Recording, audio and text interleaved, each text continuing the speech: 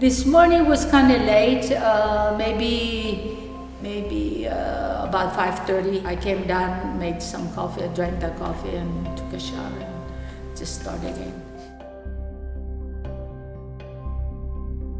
There's always something to do, whether putting the stuff away or cleaning counters again. There's always work. I mean, there's always work. It's just like home, except in a bigger quantity, you know. And then we just keep going.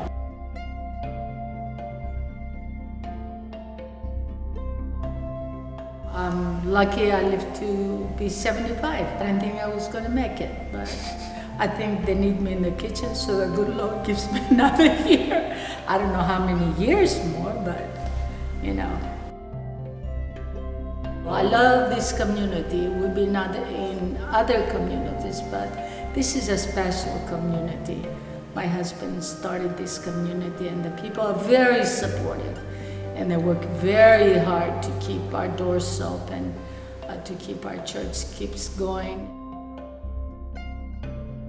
My husband had this energy that he used to say, we can do it.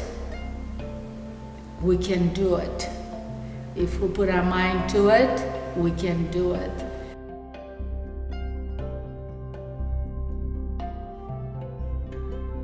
Work hard. Believe in what you're doing. Get along with people. I mean, that's one of the main things, to get along with people. If you get along with people, they will do whatever needs to be done, whatever you ask them to do. They will see how you're thinking, and they'll think, well, you know, it is right, we'll do it. You can't say never, because you don't know what God has plans for you. So they're going to have to carry me out of here, you know what I'm saying? I said, well, no matter where I'm at when I die, I have to come through Prophet Eli's church.